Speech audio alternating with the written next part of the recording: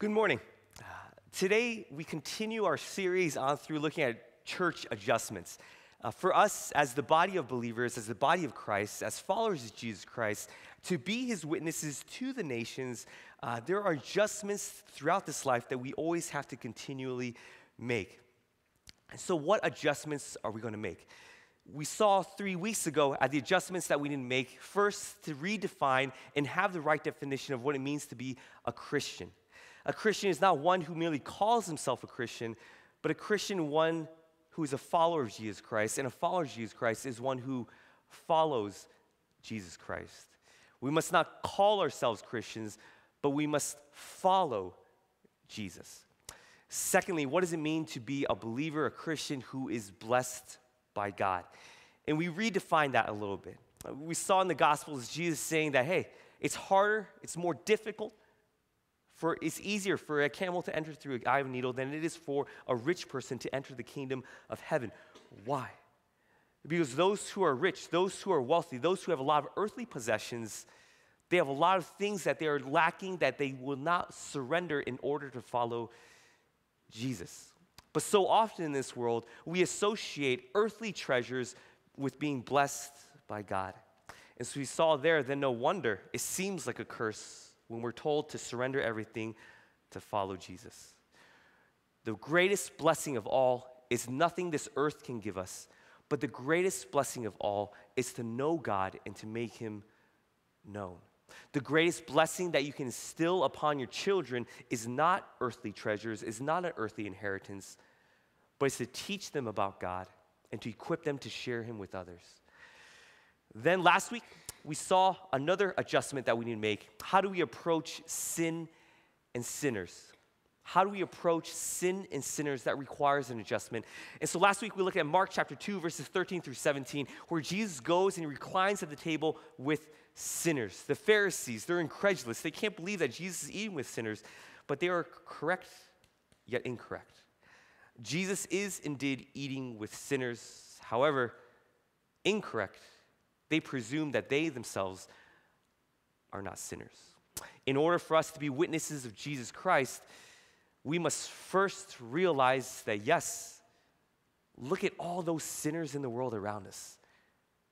But we must realize, look at all those sinners in the world around us, man, they're just like me because I'm a sinner. We looked at those labels, right? Man, Las Vegas is Sin City. Look at us. We're the Bible Belt, right? However, that shift is necessary. Yes, Las Vegas is Sin City. However, we here in North Dallas, we live in Sin Belt, right? Every vice, every sin, every temptation that is available in Las Vegas is alive and well here. Why? Because humans, sinners are in Vegas. Humans, sinners are here. Jesus reclines at the table with sinners. The Pharisees are incredulous. They do not follow Jesus because they do not see themselves as sinners. They think they are better than. The second correction to make then there as well that we saw in the text, in order to be witnesses of Jesus Christ, first to realize that we're sinners, but then secondly, to not change people. Our job as followers of Jesus Christ is not to change people, is not to transform people, but it is to point them to the one who changes and transforms. Our job is to point them to Jesus Christ and to let God, to let the Holy Spirit do the rest. So instead of waiting until that person changes and then loving them, instead of waiting for that person to change and then inviting them to church, love on them, care on them, invite them to church, invite them to community, invite them to your homes so that they may come know the one who will transform them. And then lastly, last week we saw that we must be very careful with sin. Jesus makes himself known. He bears witness by reclining with sinners. Jesus walks and talks with sinners. Jesus eats with sinners. Jesus loves and cares and heals sinners. But nowhere in the text does Jesus with sinners. The last thing we need to adjust is we make sure that we protect our witness. That yes, we love and care for those who are in the world, but we must never compromise on our faith. We must never compromise on our witness. Today, then, we're going to look at another transformation, or rather another adjustment that we need to make in order for us to be effective followers of Jesus Christ, in order for us to be effective witnesses of the gospel. So this morning, we'll see that the transformation, or rather the adjustment that we need to make, is that we need to adjust from obeying traditions and old habits and instead to obey God's word in the scriptures. Oftentimes, tradition trumps scripture, and we'll see that that's what gets in the way of us being followers of Jesus Christ. So this morning, if you would, please turn with your Bibles to Mark chapter 2, and we'll pick up where we left off last week, starting with verse 18 and going just to verse 22. Mark chapter 2, verses 18 through 22. You can find the book of Mark in the New Testament towards the right-hand side of your Bibles: Matthew, Mark, Luke, and John. Mark is the second book in the New Testament. Matthew, Mark, Luke, and John. As we go through God's word each morning, each Sunday, I encourage you to bring a physical copy of the Bible. It's good to be able to navigate and to know within the context where you can find certain scriptures. And again, as well, as we grow in knowing God's word, if you need help finding a certain page, please don't hesitate to ask your neighbor who's next to you. And neighbor, if you see somebody who needs help looking for a certain passage, please don't hesitate to offer a helping hand. Mark chapter 2. Mark is written by Mark. Mark is not an apostle. However, he's a close associate of the apostle Peter. We see that he travels with Peter, interpreting and writing down his messages. Mark, otherwise, we see him identified as John Mark throughout the book of Acts and also throughout some of the other epistles. John being his Hebrew name, Mark being his Latin name. John Mark, here then records the account that's given to him. Mark is the shortest of the Gospels, and so we see this narrative move very quickly. Mark chapter 1 begins with John the Baptist preparing the way for the Lord, then the baptism of Jesus Christ, then Jesus is tempted, he begins his earthly ministry. In chapter 1, he starts calling disciples, he heals, preaches, he teaches. Chapter 2, he does more of the same. He calls more disciples, he heals, preaches, teaches, and then there we saw in chapter 13, he calls Levi. Levi follows him. He reclines at the table with Levi, with the tax collectors, with the sinners, and the religious leaders are unhappy.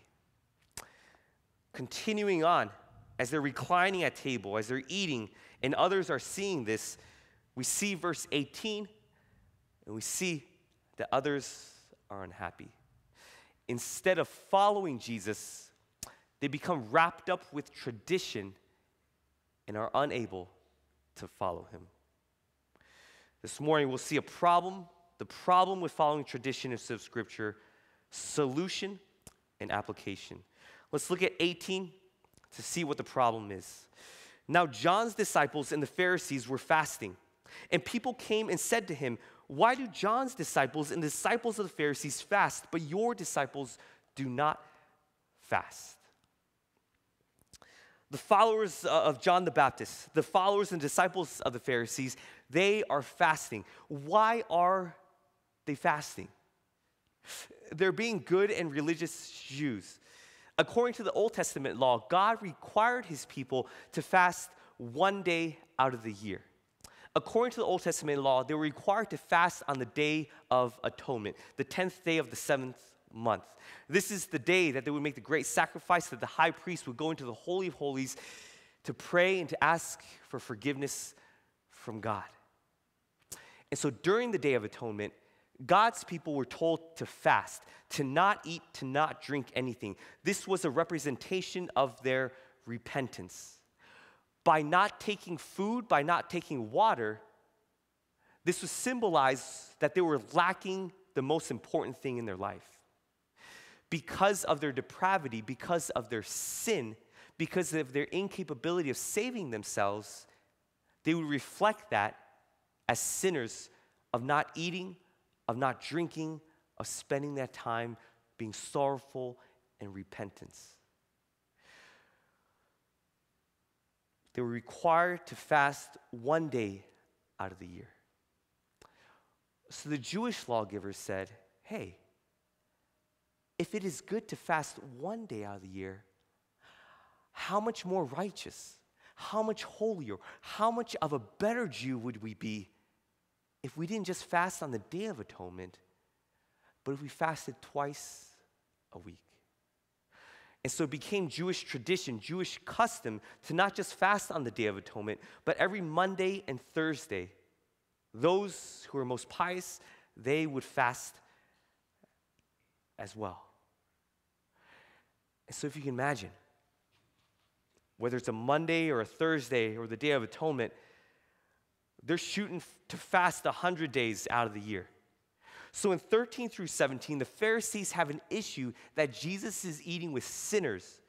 But here in verse 18, others in the crowd have an issue not just with whom Jesus is eating, but they have an issue with the very fact that Jesus and his disciples are eating. Why do John's disciples and the disciples of the Pharisees fast, but your disciples do not fast? Jesus' response, and Jesus said to them, can the wedding guests fast while the bridegroom is with them? As long as they have the bridegroom with them, they cannot fast. The days will come when the bridegroom is taken away from them, and then they will fast in that day. Oftentimes, Jesus uses this illustration, the illusion that he is the bridegroom, the groom, and he comes for his bride, his followers, the church. There in 20, he alludes and gives foreshadowing of his rejection and of his crucifixion. The days will come when the bridegroom is taken away from them, and then they will fast in that day. When he is crucified, when he's taken away from his people, then they will fast again. Then they will have reason to be sorrowful and mourn. But what is Jesus' reasoning for why they're not fasting? Because the bridegroom, Jesus, is with his bride, his followers. And if the bridegroom is with his bride, if you are at a wedding, you do not mourn, you do not fast, but in fact, you feast. The Jews were fasting. They got so used to fasting that they forgot why they were fasting. They got so used to fasting, they forgot why they were fasting, that they failed to realize that they could stop fasting because Jesus was there. In the Old Testament, before Jesus came, they would fast. They would not eat or drink. They would not eat or drink because they were mourning, they were repenting, awaiting for that day when the Savior would come. By not eating and drinking, it represented what they did not have yet, a Savior. But then when that Savior came, what could they now do? They can now eat and drink because now they have the bread of life, Jesus. They can eat and drink because now they have living water through the Savior. They're fasting because of tradition, but then they forget why they do it, and now they're in front of Jesus. They can stop fasting. It's time to feast, but instead of feasting, instead of following Jesus,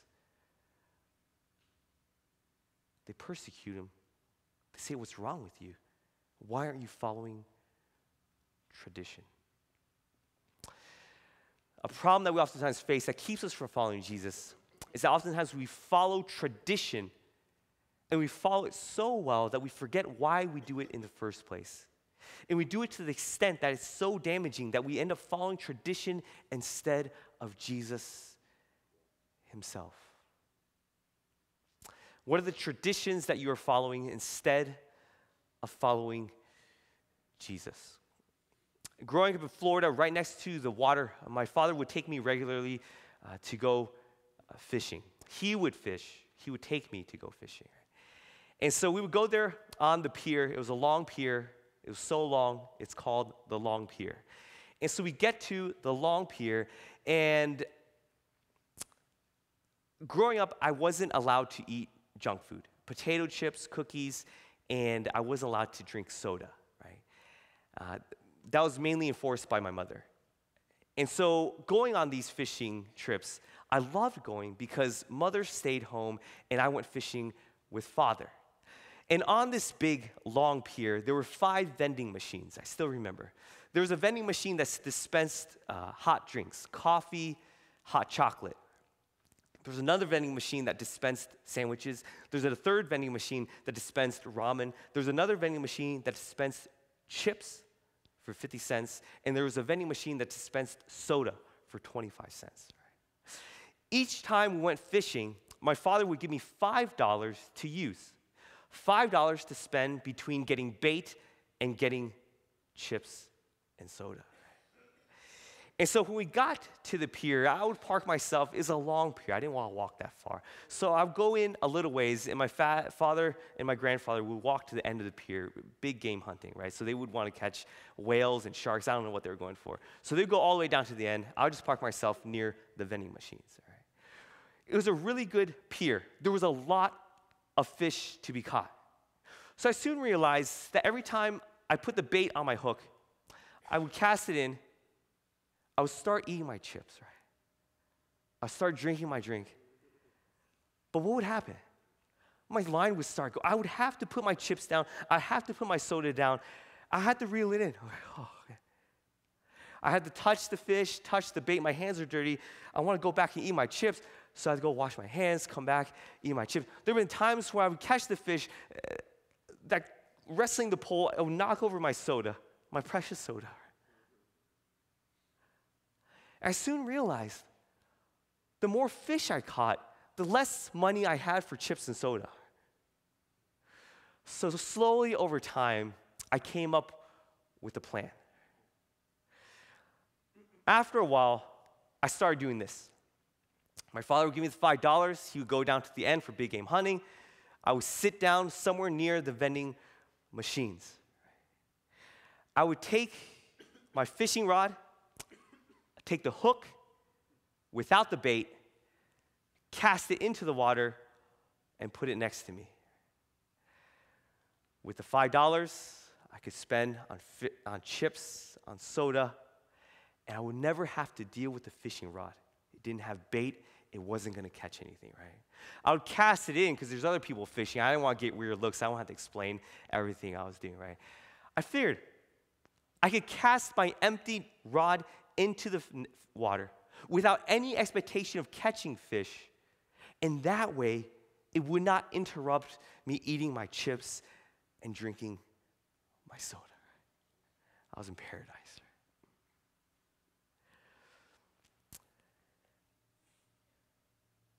As followers of Jesus Christ, as fishers of men, as those who are following Jesus, bear witness to Jesus, however long you've been a follower of Jesus, it doesn't take long to realize this.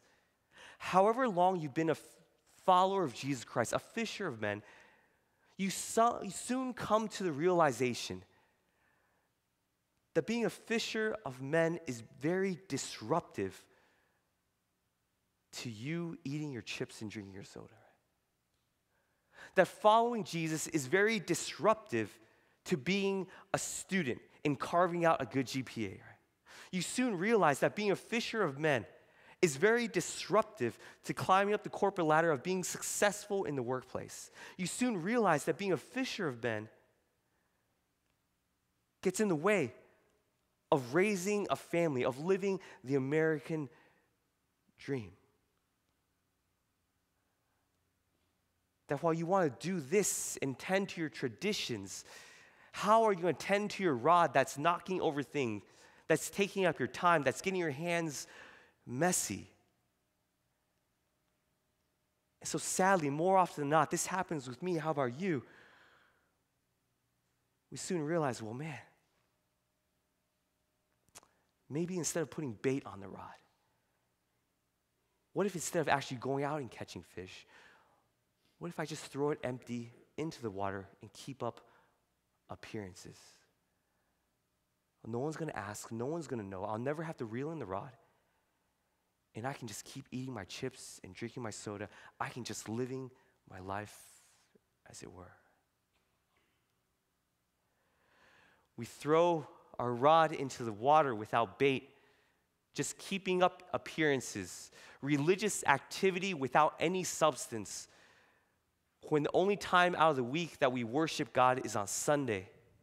We cast our rod into the water. Everybody thinks we're doing it, but then we don't worship God Monday, Tuesday, Wednesday, Thursday, Friday, Saturday.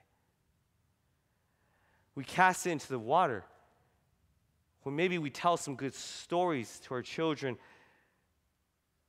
but then there's no encouragement to follow through further, to be followers of Jesus Christ. Here's some stories to know. Here's a Jesus. I hope you know his name. But do you continue to follow the world rather than him? There are traditions that we have culturally, socially, that we constantly and continually to choose over following Jesus, because we soon realize that it's very disruptive to our lives to be a follower of Jesus. We're limited in our time, our energy, and our resources. And so the more time we give to being a follower of Jesus, the more time we give to loving and caring for others, the more time we give to sharing the good news of Jesus Christ, to raising up, to training, and discipling others, that means the less time we have to following our own lives. And so what is the solution that we need to make? If the problem is that we oftentimes follow traditions to the point that we follow traditions instead of follow Jesus, even the religious things that we do, what do we do instead?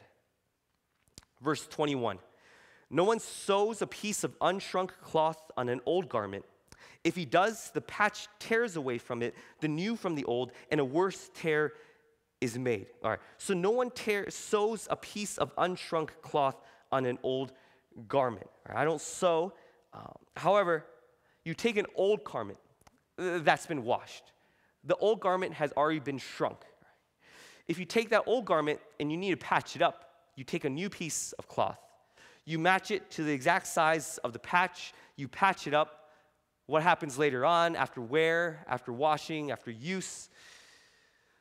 The patch that used to be the right size, that was new, will now shrink to a size that's too small and tear away from the other cloth. Jesus gives another example.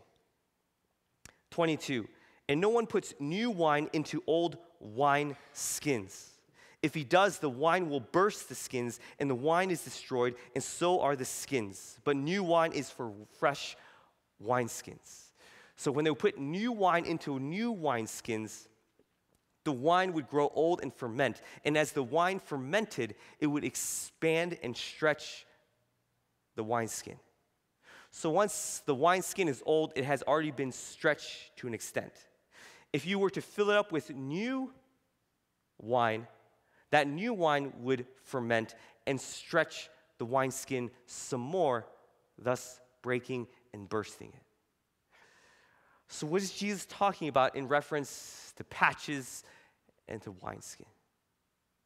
What happens when you mix the old with the new? When you try and mix the old with the new, it's incompatible. It doesn't work. I think it's safe to say for us here at PCAC, we're not in danger of mixing old fabric with a new cloth. I think it's safe to say that we're not mixing old wineskin for new wine, although it's cool if you're home brewery. But I think what the danger that Jesus is telling us is this. The very danger of mixing our old traditions, our old way of life, and trying to mix it with being a follower of Jesus. So his warning is that the two are incompatible.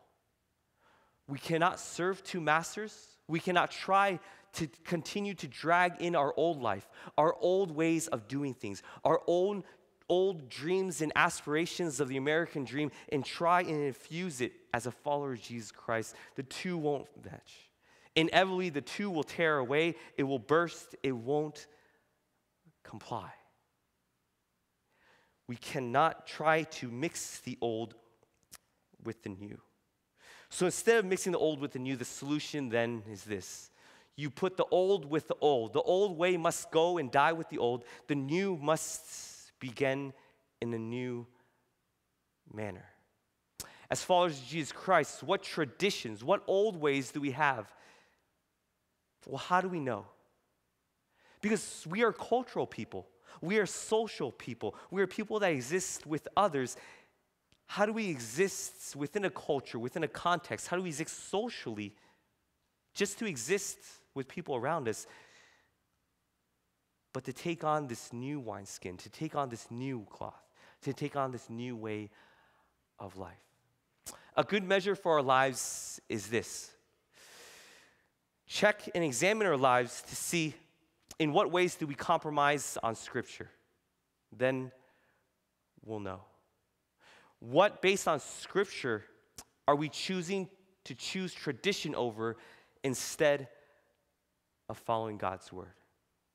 One thing that I can think of as a Chinese church, as someone with Asian parents, when I read Scripture about how you deal with conflict and how do you make right, how do you restore and make restitution for conflict, man, I think in my life, I think about my family, we choose tradition over Scripture all the time, right? Scripture goes and says, approach them, to confront them gently, to bring witnesses, to resolve that issue, right? To bring it up, to not brush it and sweep it under the rug. But how do we choose tradition over Scripture? Well, look at my family. It's like, approach them, talk to them direct. Oh, no, I don't. We're very good at brushing it under the rug, right? We're very good at beating around the bush. We're really good at not wanting to pick at it because we don't want to bring it up. How do we choose tradition over God's word? How about when it comes to making disciples? Do we see, where does Scripture fit into our lives? Which verses do we like? Which verses do we not like? Which verses about sin do we like? We'll keep those. Which verses about sin do we not like? We'll throw those out. And so oftentimes we've created for ourselves a schedule. We follow tradition, and then we pick and choose the Scripture that fits that tradition. So solution application is then we need to switch that around. We need to choose to follow Scripture, and then based on Scripture, choose what traditions to utilize and to keep. What would that look like then? If I told you, hey, can you make me some clam chowder, right? Some New England clam chowder. And you went to the grocery store and you picked up a foot-long bread baguette thing, and you got some meatballs and some marinara sauce, and you got some cheese, right? Provolone, cheddar, whatever cheese you like, right? And you came back and you started putting those ingredients together, right? What would you come up with? Hopefully a meatball sub, right? I don't know how you make clam chowder out of that. I'll try to think something you couldn't be too creative with, right? If I say, hey, get me clam chowder, and you went and got ingredients for a meatball sub, and you came back and you put it together and you made a meatball sub, and you got frustrated. Why is this not clam chowder? Why is this a meatball sub? Right. Then the next week I'll say, okay, make me a meatball sub. So you went and you got ingredients for clam chowder. And you came and you put the ingredients together. And after you cooked it, you put it together, you have clam chowder, and you're so frustrated. You're, what is this? Why can't I come up with a meatball sub? Go and make disciples by baptizing, by going, by teaching them to obey everything that Christ has commanded. We live our lives. We gather up our ingredients. Go and make disciples. We're gathering ingredients. We're shopping around with our lives. We're accumulating skills, experiences. And when we put the ingredients together, oftentimes we get so frustrated. Why is this not a disciple-making life? Why, when it's asking for clam chowder every time I put together a meatball sub? The problem is we fail to make disciples, to be disciple makers, because we're choosing the wrong ingredients to make our lives with. Students, as you study and pursue your future, many of you are pursuing a future that is not a future of making disciples. You're investing your youth, your years, your time, being knowledgeable about the world, knowing how you are to become a disciple of the world. So no wonder when you put those ingredients together, no wonder it is not a disciple of Jesus Christ. So application this morning for the students, for the youth here this morning, encouragement is this. Make sure that you're accumulating the correct ingredients. As you go about your studies, pick and choose those that will make you an effective disciple of Jesus Christ, right? It's necessary to be students. I'm not saying to drop out. But then, hey, if you're choosing a foreign language, how do you go about choosing that foreign language? Perhaps you can think to yourself, well, let's look at a map.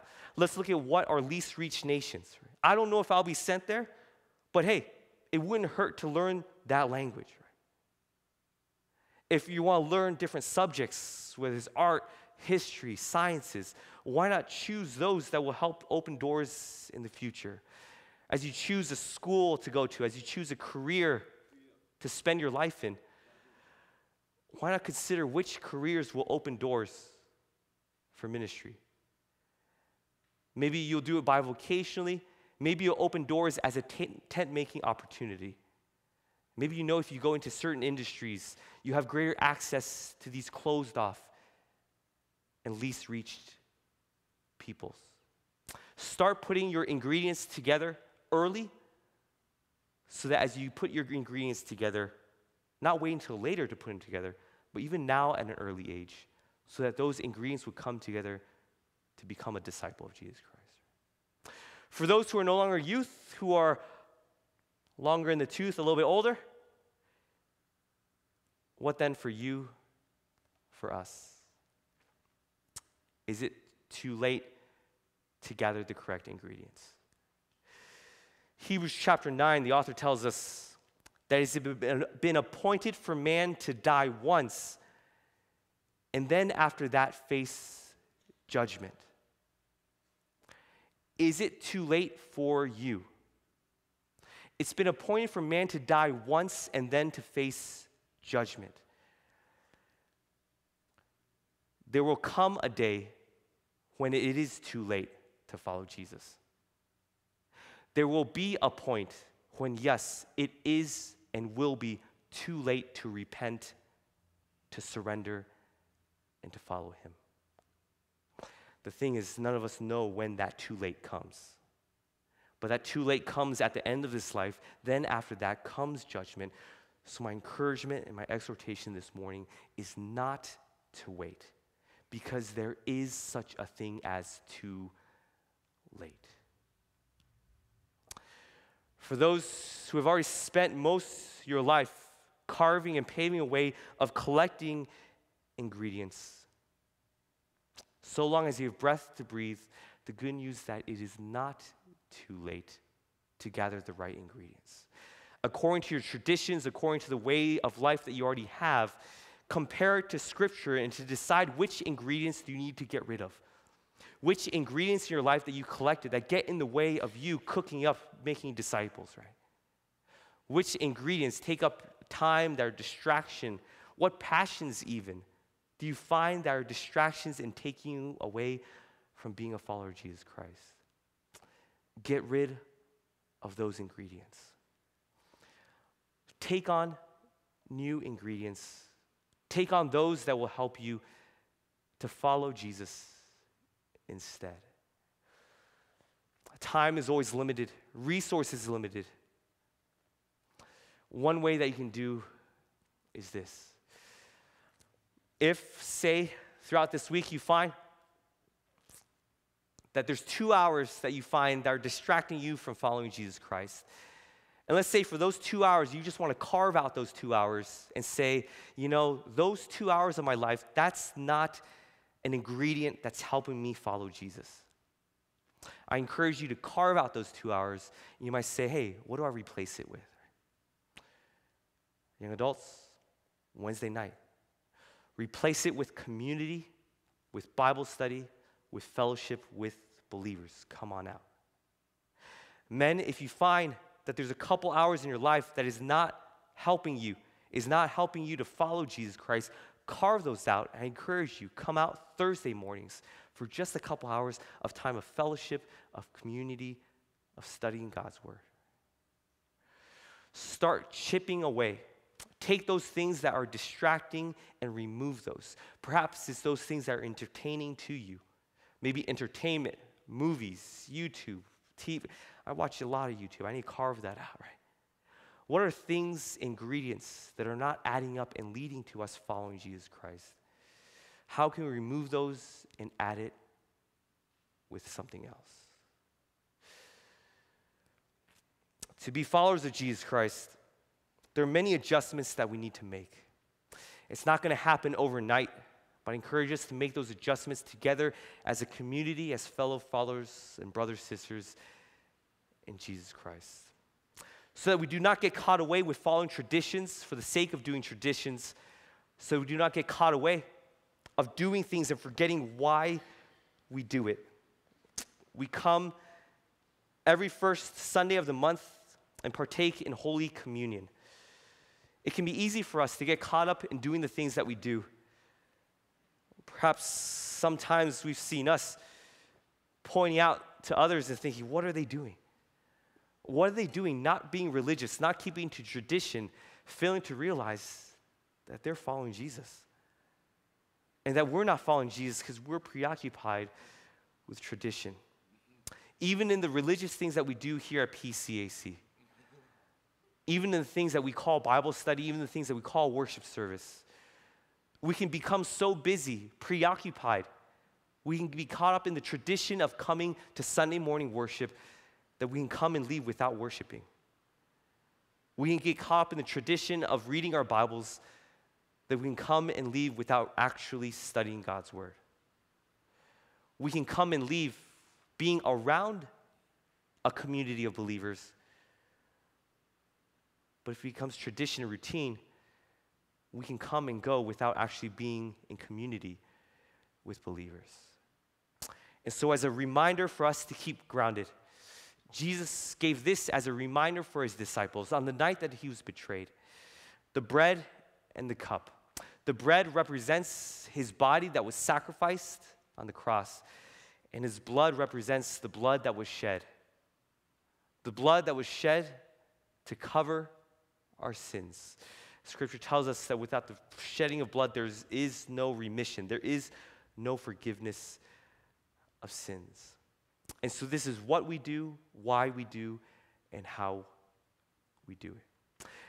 As we come to the Lord's table this morning, as you are ready, come and take both elements, take the bread and the cup, return to your seat, and we'll eat and drink together. If you are not a follower of Jesus Christ, please do not take the bread and the cup, lest you eat and drink judgment upon yourself. If you are a follower of Jesus Christ, but right now your life is not reflective of that, if you are living in unrepentant sin, if you're unwilling to let go and to surrender and to repent of something that has been made light to you, I encourage you to refrain and do not take the bread and the cup. That let this be an opportunity to also physically represent your relationship with God. That there's a brokenness right now, that there's a struggle that you're having. And so I encourage you to remain in your seat, to continue to pray and to struggle through that. During this time, during Holy Communion, first reflect. Reflect on what Jesus has done in your life, that he is your Lord and Savior, that he has saved you from your sins. Take time to remember what Christ is currently doing in your life, that you have been saved and you are being saved, that each and every day you're being refined to be made more and more like Jesus Christ. And then rejoice. Look forward to the future, that we not only have the hope of salvation here and today, but also for all eternity. Take a moment to reflect, remember, and to rejoice. And as you are ready, then come forward, take the bread and the cup back to your seat, and we'll eat and drink together.